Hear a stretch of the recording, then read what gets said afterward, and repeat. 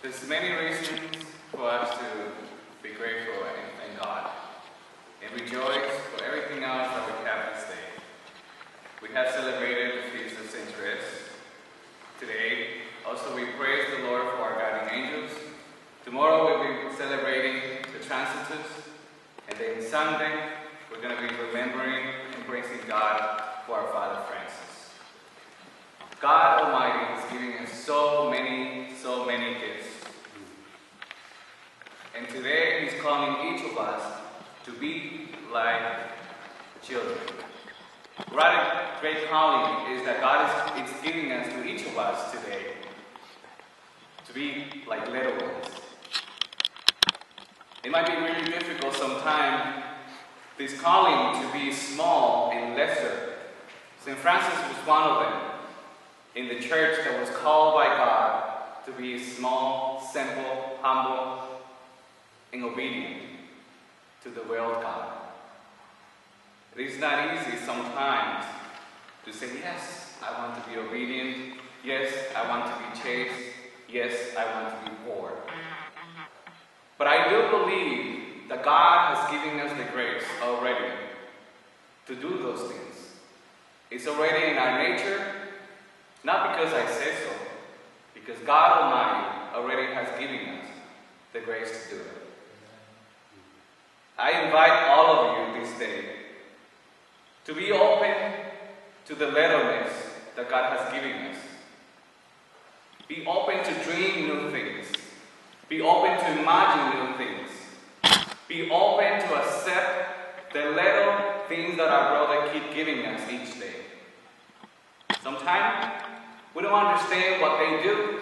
Sometimes we just question, Lord, what is that about? Who cares? It doesn't matter what they do, what they say, or how they behave. What it truly matters is that we open our hearts and thank God for the gifts of what we have today. When you wake up this morning, what was your first thought? Do you thank God for the bed that you have? Do you praise God for the window that you have? Do you praise God for the chapel that we have? Do you praise God and thank Him for the Mass that we have every single day in this place? Many children rejoice when they have a toy. And poor children, they take care of their toys. If we are called little one and lesser brothers of Francis of Assisi, that's all we have here. So our call is to be grateful for our toys. It might sound strange, this analogy that I'm comparing toys with the chapel, with the tabernacle, with the cross, with brothers and everything else.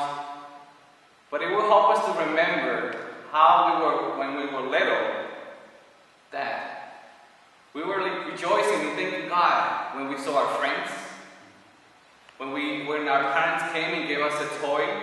I remember when my dad bought me a bike, and he had the bike in the kitchen. It was about 5 or 6 o'clock in the morning, and I woke up and was like, where's my toy? What is it? And my dad was just playing around. He didn't want me to see it. And then I went back in the kitchen and I saw the bike. I was so happy. I'm going to go to have fun. And I took care of that bike because that was the only bike I had. Do we do the same with the things that we have? Our bravery. Do we take care of our bravery? Do we take care of a chair that we have that we sit every single day and play? Brothers, I could say a lot of things here, but the main point is that we must rejoice and thank God. We only have one life. Tomorrow is tomorrow, and today is today. And God is calling us to be grateful today. I beg you to stop complaining. I beg you to fight for the joy of the gospel. It's enough for us to just sit down and fight for the gift that God is giving us each day. We have the joy in our hearts. We have what we need in our nature. We can grow and we can become what God is calling us to be each day. Be a dreamer and consider the gospel that God has given us through our Father